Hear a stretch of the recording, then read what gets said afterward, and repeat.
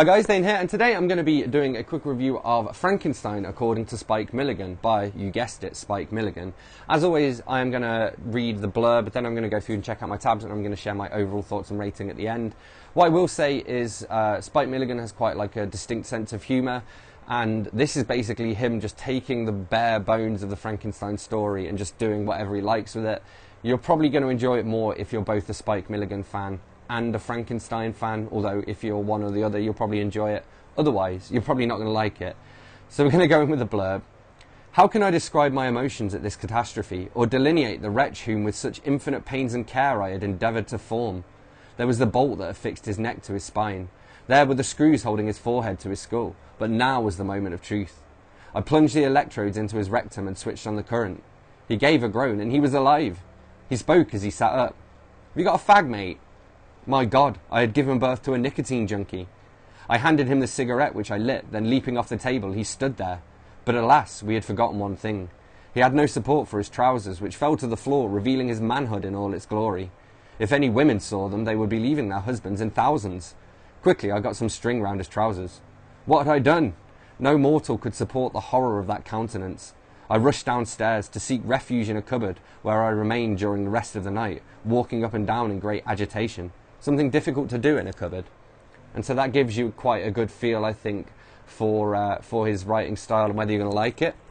It's also quite cool, he has an introduction, author's introduction to the Standard Novels edition, in which he kind of rewrites Mary Shelley's introduction. So, the publishers of the Standard Novels, in selecting Frankenstein for one of their series, expressed a wish that I should furnish them with an account of the origin. Well, my own account stands at £3.10. How I, then a young girl, came to think of and dilate upon so very hideous an idea. The answer is I was kinky and pretty bent and was smoking the stuff. It is true that I am very averse to bringing myself forward in print. I would rather bring myself sideways. In writing this book, I can scarcely accuse myself of a personal intrusion. I always get someone else to do it. And then this bit about Percy Shelley here. At first I thought but a few pages of a short tale, about 5 feet 3 inches, but Shelley urged me to develop this idea to a greater length, 100 feet 6 inches. I certainly did not owe the suggestion of any one incident to my husband. In fact, he did bugger all. However, but for his incitement, it would never have taken form, and all he wanted was 60% of the royalties. And then we have the preface by P.B. Shelley, 1818. This preface has absolutely nothing to do with Mary's book. It is written so I'll have a few fingers in the pie when the book starts to sell. So we get this line which made me chuckle. Meanwhile, this monster was walking the countryside at 100 miles per hour, demanding cigarettes and strangling people if they did not give him one.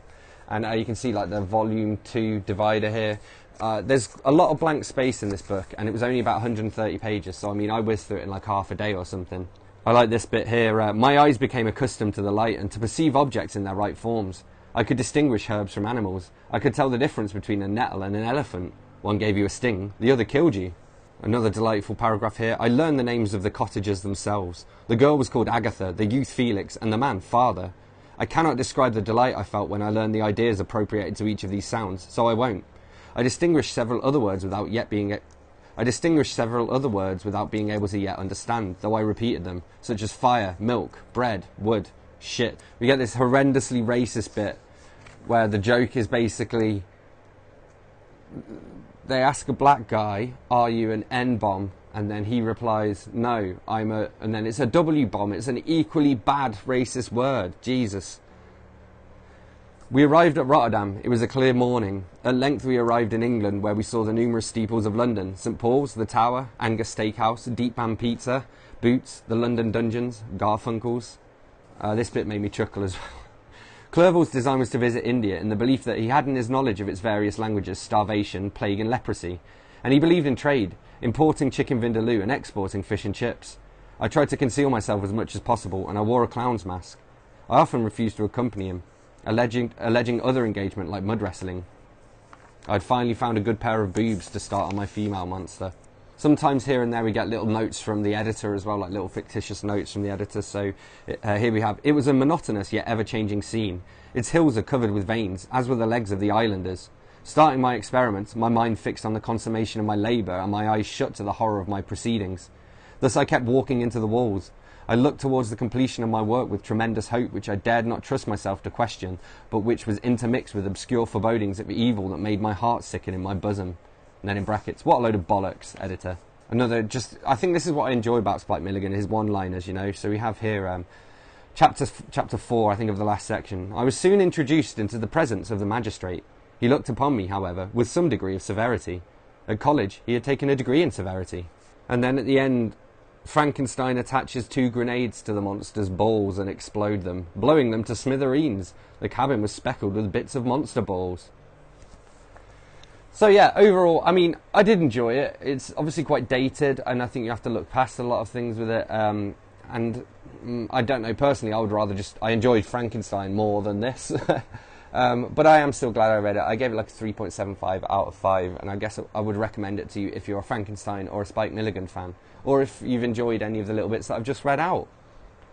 So there we have it. That's what I thought of Frankenstein according to Spike Milligan. As always, don't forget to let me know in the comments what you thought of this book if you read it. Hit that like button if you've enjoyed this video. Hit that subscribe button for more, and I will see you soon for another bookish video. Thanks a lot. Bye-bye.